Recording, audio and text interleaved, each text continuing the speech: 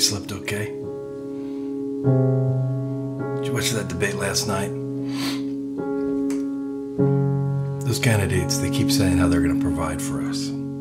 Protection, health care, jobs.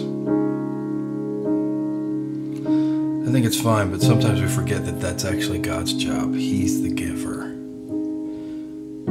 In the Old Testament story of Abraham, after God provided a sacrifice, Abraham named the town Jehovah Jireh, or Yahweh Yireh, the Lord who gives.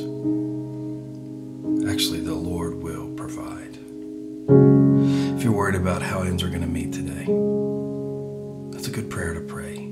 Jehovah Jireh. God will provide.